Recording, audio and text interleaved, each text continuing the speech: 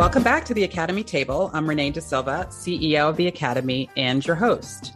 In this episode, I welcomed Andrew Chastain to the table. Andrew is the president and CEO of Whitkeefer, a global executive search firm with a particular focus in healthcare and life sciences. Our conversation centered on a topic I'm very animated by, and that I also think is often overlooked in equity and inclusion efforts: diversifying and modernizing healthcare boards. There are so many interesting points to note from our time together, but here are a few of my takeaways. First, truly modernizing health system boards is a significant commitment.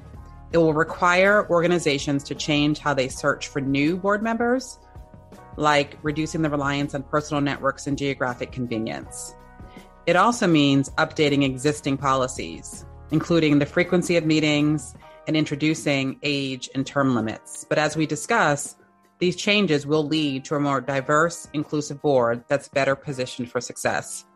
Next, I loved Andrew's suggestions for individuals interested in board service. As he says, candidates should know why you're wanted and ask specifically what the board views as your expertise.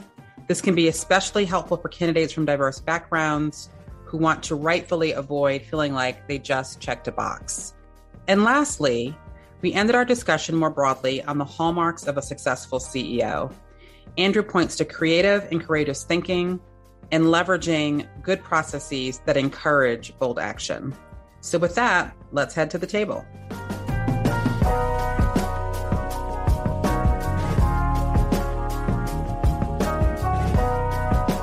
Andrew, thank you so much for joining us at the table. Happy to have you here today. It's great to be here, Renee. I'm looking forward to the conversation. So you and I have gotten a chance to know each other across the last couple of months. You serve as the president and CEO at Whitkeefer, which is an executive search firm. I know that you also spend time on leadership effectiveness. And so I look forward to having a broad conversation with you today. I'm looking forward to it as well. So let's start with just how you arrived in search. What was your path to your current role? Yeah, great question. Thanks for asking, Renee. I actually started as a client of our firms. I worked in hospital administration at an academic health science center in Chicago, where I had a portion of the house that I supported the operations of. And then as part of that role, I supported the searches across the organization as the new leadership team was being brought in, and really enjoyed, I loved working in healthcare, but I loved this intersection of talent, strategy, and operations. And so when our firm was opening an office a couple of years later, I was recruited in as what I refer to as an inexperienced assistant to help with the development of the office here in Atlanta. And so have been here for 24 years. That's great. And Whitkeefer as an organization, I know that you all spend about 60% or greater on healthcare. Do I have that right? That's correct, yes. So what I'd love to maybe explore is the 40% that you spend outside of healthcare. Where do you think there might be some interesting lessons for the provider or healthcare community in that? And I guess I'd ask you to maybe particularly talk about what you observe from non-healthcare, maybe publicly traded or for-profit entities on how they think about governance and search holistically.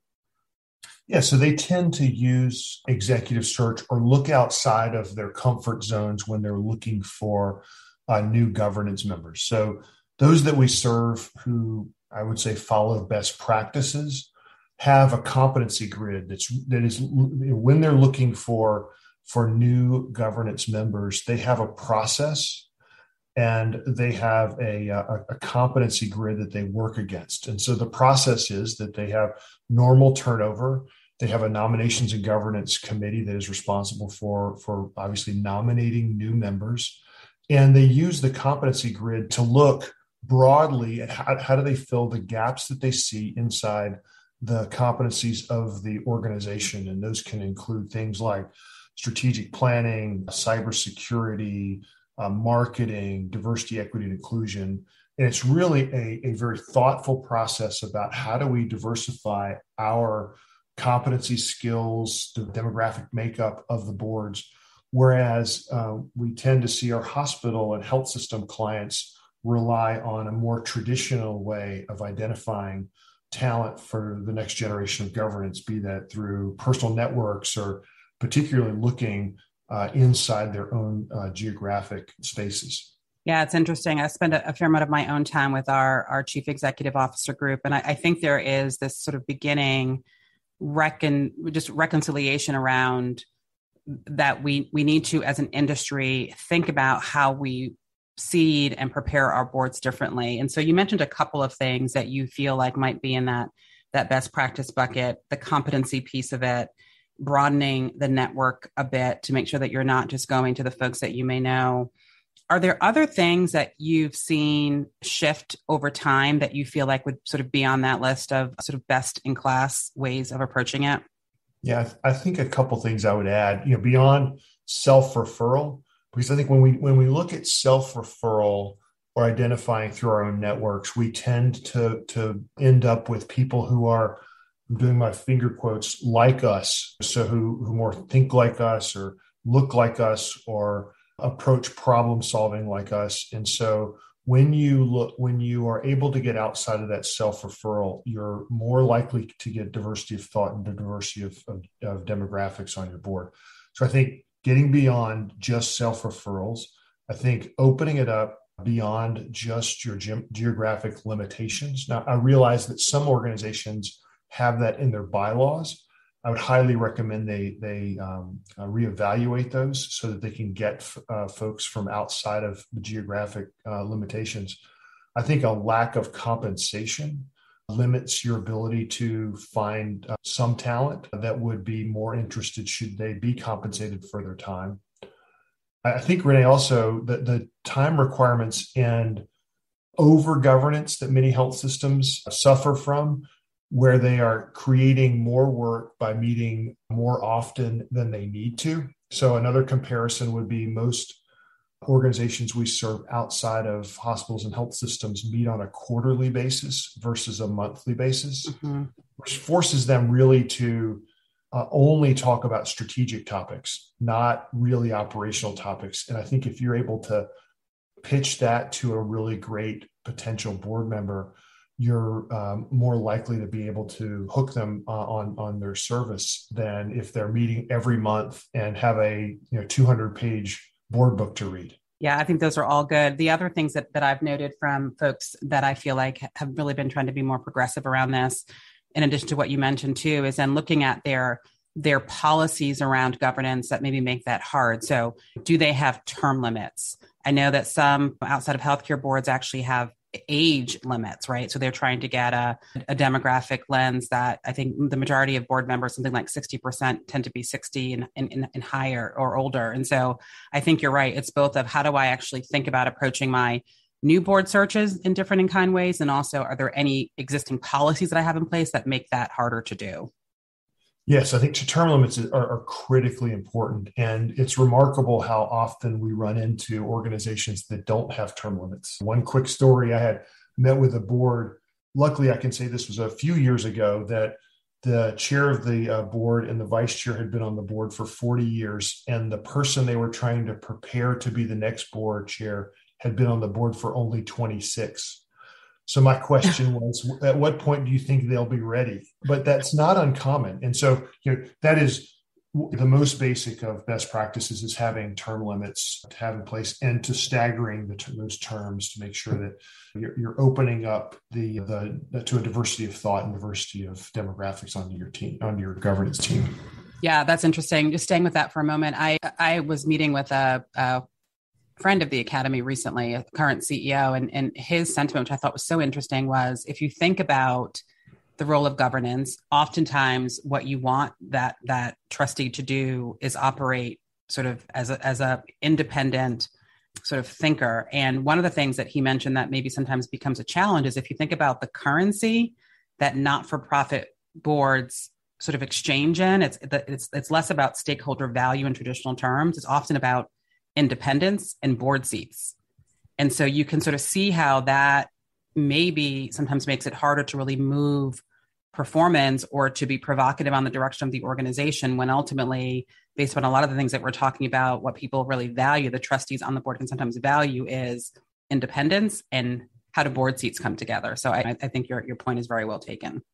Correct. And I know that most of the CEOs that we work with are really trying to update the best practices of their board and educate them on what those look like. But ultimately, it's not the CEO's responsibility; it's the board's responsibility for holding it to specific accountabilities around these things. I mean, because we can provide support as a CEO. You can provide support to the board, but the board is ultimately responsible for how does it govern itself.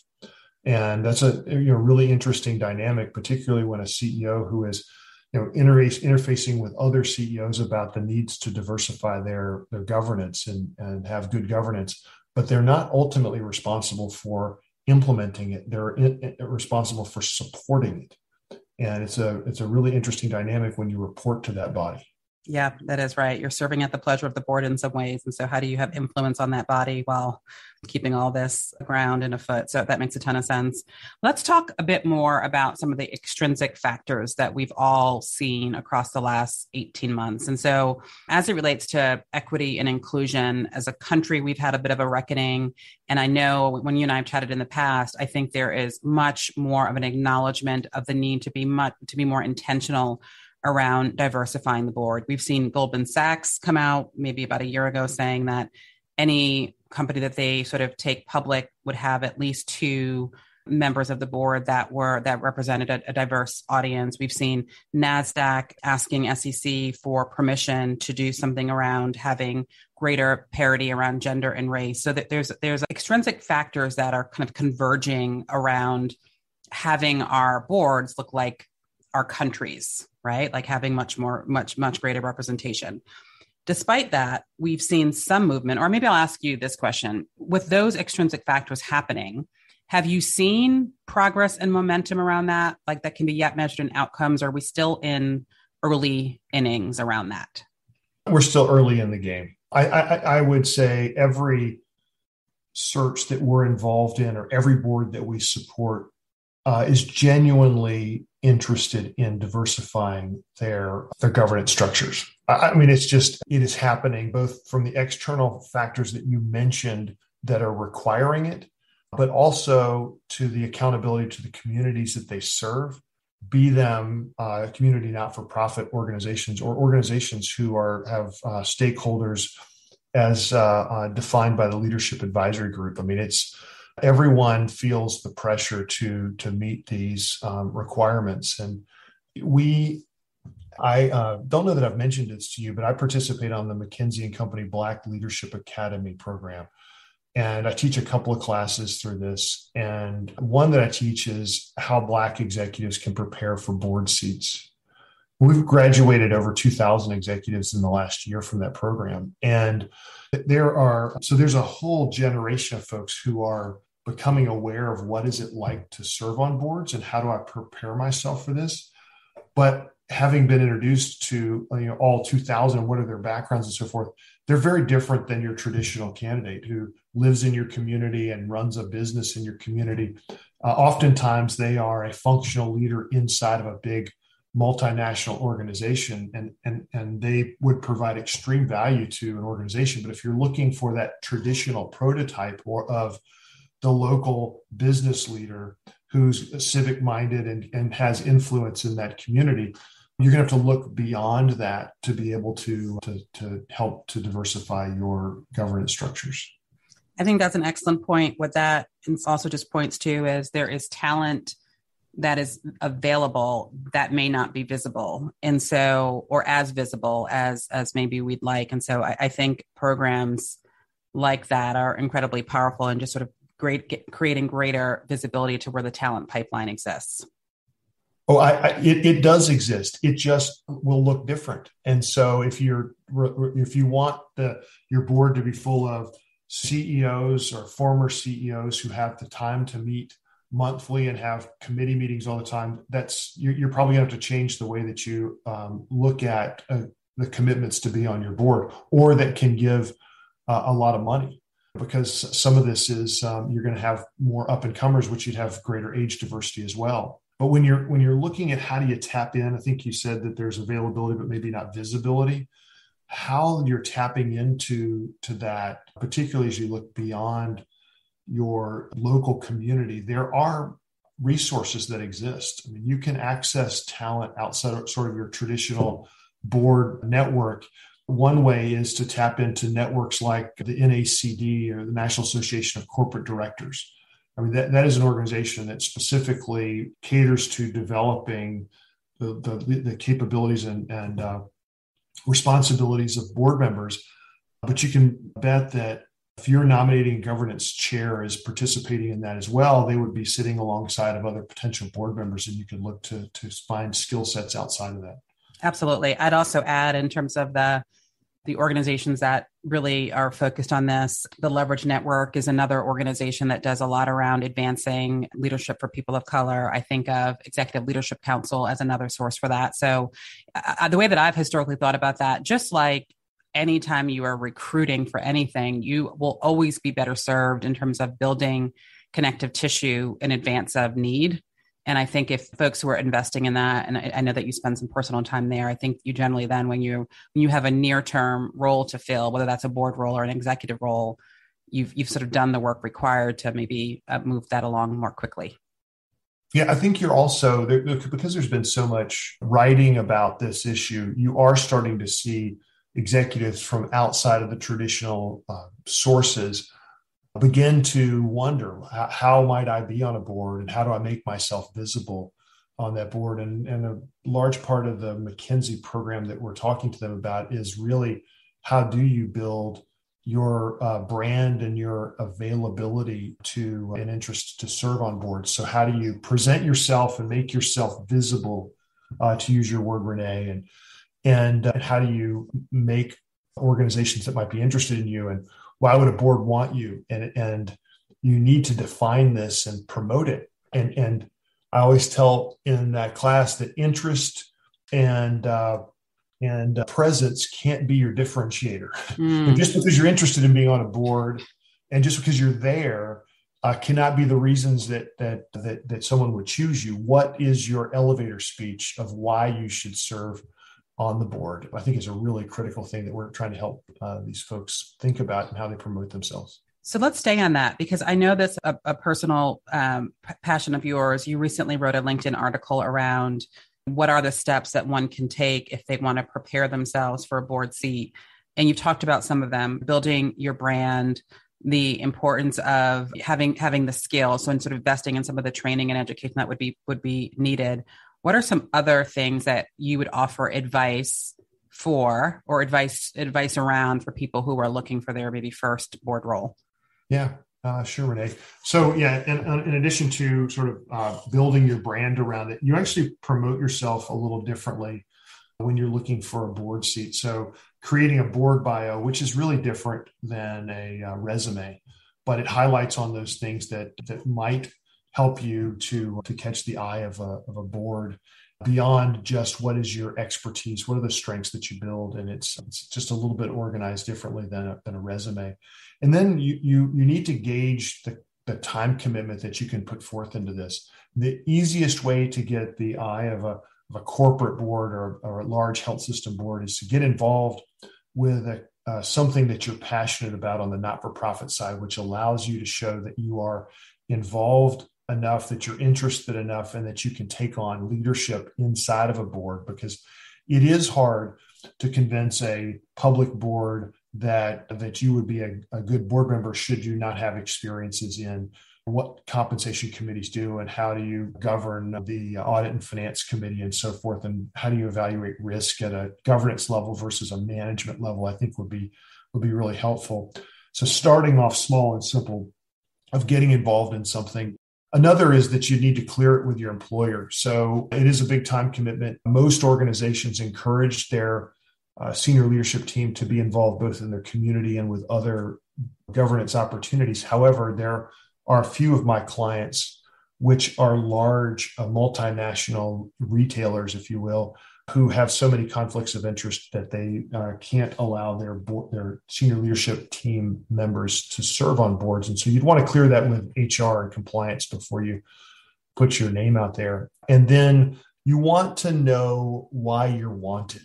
So this is a really important thing, I think, particularly for candidates who come from underrepresented minority backgrounds, in that You want to know that the organization is looking at your skills and experiences as much as they are looking at you for the diverse background that you might bring. Unless you're comfortable with that being the reason that they're most interested in you, because on my board, I have diversity, and I've not chosen to have an executive on my leadership team or my governance team who is diverse to lead my diversity, equity, and inclusion council, because he comes from an accounting background. So he's much more involved in the accounting pieces, but he does bring diversity of thought and diversity of experiences to the board as we're making strategic decisions. But if a board is wanting an individual to be there to represent diversity, equity, and inclusion, but they come from a legal or compliance background, it could present an awkward future if that's the case. And so I always make sure that candidates ask that question about, what is it about me and why should I want to be on this board? I love that, both from the perspective of wanting to just be thoughtful around how you pull together a sort of a cohesive team to drive an agenda or strategy forward, and also not requiring that the BIPOC individual has to be the carrier of the flag on issues that really all of us as an executive and as humans need to own. I think that's a really important point that you make around how to think about that. I also wonder, so I serve on 2 boards outside of the Academy board right now. And the one piece, and I think I learned this from you when we spoke beginning of this year, is not to underestimate the time commitment. So what is your rule of thumb for number of hours of preparation required for every 1 hour of a board meeting? Well, I would say at least 8. To be honest with you, it is a lot of work. You have to, for every hour you're in the boardroom, I think it's about 8 hours of prep work, committee work, and all of these kinds of things. So it is a considerable amount of time. But I think if you're the chair of a board, you're probably looking at 20% of your time. And so it's hard to have a full-time job and be the chair of a board. Mm-hmm. It is difficult. But I think it's 4 to 8 hours of time that you're going to spend reading through, traveling to. And so that's why we strongly encourage our boards to only meet quarterly. I know many of our clients' boards meet monthly, and I just think that's too much. It forces you to only focus on the critical strategic decisions that the board has to make. You can do a lot of other work in committees that now with Zoom, we're capable of doing. We're encouraging our clients to meet at least half of those board meetings live starting in calendar year 2022. I think that's great. And then the only other thing that comes up for me as you were talking, reflecting on from an individual lens, would be just to not underestimate how your domain knowledge can apply in other settings or industry, right? So this notion of, if you have a passion for talent and if you've run big orgs around talent and strategy and operations, that's a little bit of my background, that can be applied in healthcare and consumer products and government contracting. Like, there is some fungibility and skill set that if you think with a governance hat on, you may open yourself up to opportunities that you might not otherwise know existed. I actually think that's a real positive. When we're trying to recruit folks in, we look for people outside of the industry more often than we look for people inside the industry.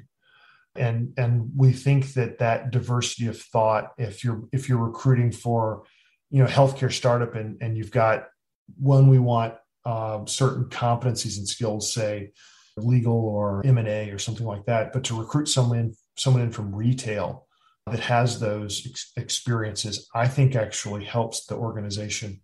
So now they'd have to be committed to learning about commercial healthcare, and they need to understand the industry that they're serving. But I think recruiting them in coming from outside of the industry is a real plus. I agree. Maybe one other question on board and governance before I move us to just a broader leadership topic. But we've spent a lot of our time talking about how to assess your board needs, how to find the right board members, ensure that you've modernized your board practices. Maybe the one other area that you might be able to comment on is then how do you then make sure that those boards are successful? My other observation is that whether to the extent to which board members gel and that environment itself feels inclusive and safe, and you can have constructive debate with respect, really matters. I don't know if you've seen any examples of when that has really been powerful in action, or maybe just advice for people who are thinking about, okay, I'm now excited about the board that I have in place. How do I ensure that we're all working together productively? Well, I think this is actually a role that the CEO can help with. So the CEO should work in tandem with the chair and either the vice chair, however you're structured, vice chair or immediate past chair, to make sure that the boardroom feels like a place where people can speak up in a safe zone, that they can share their thoughts and they can feel like they contribute, or they're not going to want to be there, or they're not going to contribute in any way. So I think having a self-assessment is a really valuable tool. Best practices are that a board should assess itself every year, and that should include how we set agendas, how we interface with each other, how effective governance is, how effective is management for updating and informing the board on the topics that need to be discussed. I think all of those are really helpful. I also have seen where outside facilitators can come in and lead an exercise in how functional a board is. And I participated in one about a year and a half ago that was really, really valuable. And some things came out about people's willingness to speak up, or willingness to disagree with strong voices in the room. And it was a cleansing experience for that board. I mean, things were shared in there that had never been shared before. And so I think that would be hard to facilitate by yourself, but having a really deft outside facilitator to lead through some of those sensitive topics, because that board, as I've watched, has really advanced in their openness and of consideration. And then it's led to a better decision-making, and as important, more support for the decisions that they make in that room, because they all felt like they were heard. Absolutely, which then should translate into better outcomes for stakeholders, whether that's patients or communities or however that board defines their stakeholder group. I think that's really powerful. Agreed. So I would be remiss if we didn't cover one other broad category, which is, as we are talking to our members, and I asked a question recently. You had a recent board retreat. What were the main points that you wanted to cover with your board in terms of just real things that you're worried about? And the answer was workforce, and workforce. Yeah. And so, as you know, I think in almost every sector, whether it's the great resignation sentiment or just the challenge in people feeling like they are just really at the point of a break in terms of just how overworked people feel, the need for executives to constantly be replenished and sort of keep the teams together. Just what conversations are you seeing your peers across the industry and your clients as it relates to workforce? Well, it is the topic. Just in your experiences, I was at a meeting with about a dozen health system CEOs, and we spent the majority of our time talking about this item, testing for who has ideas on how we can address the needs, because no technology is going to enter the market that's going to solve this. At the end of the day, care is hands-on patients, right? And so how can we help to do that? And there's no easy solution. The entire industry is trying to solve it together. Having traveler nurses, as it's not just the expense side, it is all of the cultural issues that happen when you've got a large interim workforce inside working alongside people who've stuck with you for a long time and know that they could be making more money if they traveled. And so I wish I came back from that meeting and reached out to our entire workforce at Kiefer to say, does anyone have solutions to this? And I hate, Renee, that I can't say, here's two things that I've seen work. I have seen some Uber-style apps that people are putting into the search process for travelers, make that process more efficient, but it is not solving the systemic problems of a workforce that is more transient. And I wish I had a silver bullet for you on this one, but there isn't one that I've been able to identify. Yeah, it feels that way. Folks that have been in this healthcare domain for 30, 40 plus years would say that they've not quite seen a set of circumstances quite as challenging on the workforce. Now, if I were to wear a glass half full view, is I think we might start to see ways that we tap into parts of our population that have been underemployed and really have to invest in skill building far afield of the need. So lots of conversation in our circles around how do I think through high school kids and make it easier for them to get a skilled role within healthcare? And how do I think through more credentialed programs and maybe reduce the complexity of them being able to be ready to sort of serve in the field? And how do I reach back out to moms who may have wanted to take a pause, given that's all that's been going on, and invite them back into the workforce? So I guess my hope in all of this is that we are able to rising tide lift all boats and tap into parts of the market that may not have been on our radar quite as much. I think that those are great ideas, Renee. And I think that everyone's so focused on filling the shift today that if some entrepreneurs could come up with what are some solutions that are 2-3 years down the road, 5 years down the road, and really start to build towards that, it would be extremely helpful to the health system in the United States. So it's just, we're at this extreme pressure point looking for solutions. Agree. Related to this, but maybe now getting back to the executive lens, and this will maybe be my last question before our wrap up, but you've got this privileged position where you see CEOs in particular come and you see them go, and you probably have a beat on how effective they've been in that duration. So if you draw upon your collective view of sort of CEO effectiveness in particular, what comes out for you as to the folks that have been in that role that feel differentiated from the rest? Wow, what a great question. So I think the ones that I think really differentiate themselves are those that are creative and have great courage. So the ones who don't try to look for patterns and say, wow, this worked for me in my last job, let's try and make it work here. But instead use what allowed me to come up with a creative solution in the last role. And would that process maybe produce similar creative solutions here? So those are the ones that I think really change organizations and get out of the group think of, well, they're doing this and that organization and they have a great brand, we should try that here. So creativity, and then the courage to implement those things that are different.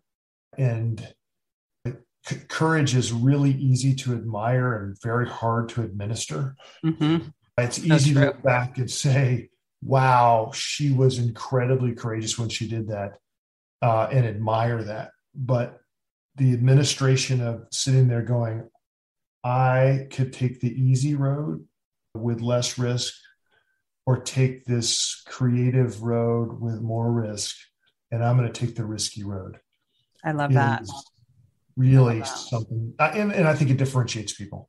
Yeah, for sure. The other piece of advice that I also feel like I've got a good platform for observing really successful CEOs that are running health systems and running large industry companies. And a few things that have landed for me recently would be high tolerance for complexity and comfort with ambiguity, and not letting those things get in the way of this sort of courageous, creative action. I would absolutely agree with you. I think less linear thinking and sort of looking for creative solutions and having the courage to implement them, I think would serve our industry well. I agree. All right. One final question on a much lighter note. So the sort of thinking behind launching the Academy table is this notion of, one of our core beliefs as an organization is that there's power in curating conversation. You've got the right people around the table. You just get to ideas, actions, outcomes in a pretty special way. So if you could invite any two people for a conversation at your personal table, who would they be and why? Interesting question again. You're full of them today, Renee. So I'll go back to that, your last question where you said, so what are the things that I admire most about leaders? And I'm really fascinated with creativity and courage. So I just talked about them. And so if I'm presuming I can invite anybody from any time period. Yes, indeed. So Da Vinci would be at my table. I read Walter Isaacson's book on Da Vinci, and I was just blown away by his merging of art and science. And I don't believe you have to be an artist to be creative. I recently read a book called How to Write a Song by Jeff Tweedy, who's the frontman for a band called Wilco. But they are trying to implement not just creativity into how do you write a song, but how do you run the business? How do you produce shows? And that creativity, I'd love to ask Da Vinci, how did you look at a stone and come up with a statue? Would be really interesting to me. And, if I'm looking for courage, as I mentioned earlier, how could you not have Rosa Parks sit around the table and say, it came down to a decision in a moment? What was going through your mind when you refused to move? And what was the calculus there? That would be fascinating. So without a lot of thought, those would be two that I would find great inspiration from. I love that. That was a great response. Well, thank you. I could go on for another hour or so with you. These topics animate me, and it's your life's work, quite literally. So I appreciate you joining us today, and it would love to continue the conversation at some point in the future. I would as well, Renee. Thank you. Thank you. Thanks again for joining me at The Table. The Table is a podcast produced by the Health Management Academy. Make sure you catch future episodes by visiting our website, theacademytable.com, or by subscribing on the podcast platform of your choice. And if you have suggestions for topics or guests, I'd love to hear from you. Please drop me a note at Renee@hmacademy.com. I look forward to talking with you soon.